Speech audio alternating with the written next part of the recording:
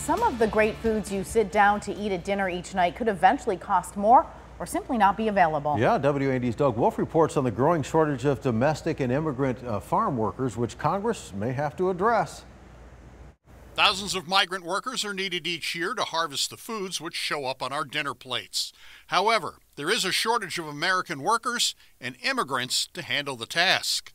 American families are the ones being adversely affected as our workforce crisis will continue to drive food prices even higher.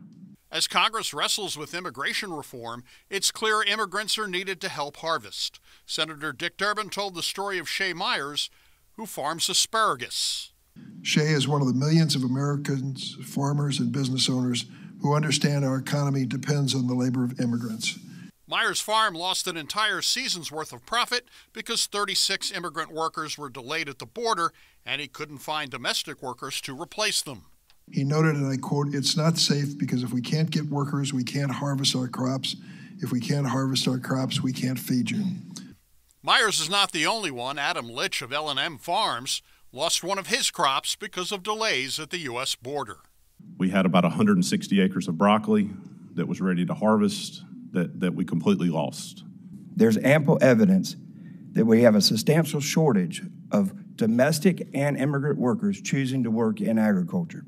Senator Durbin says immigrants account for 60% of all farm workers in the United States.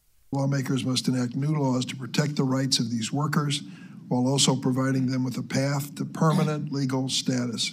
There is some bipartisan support for providing access to more immigrants, which would likely be included in a future comprehensive immigration bill.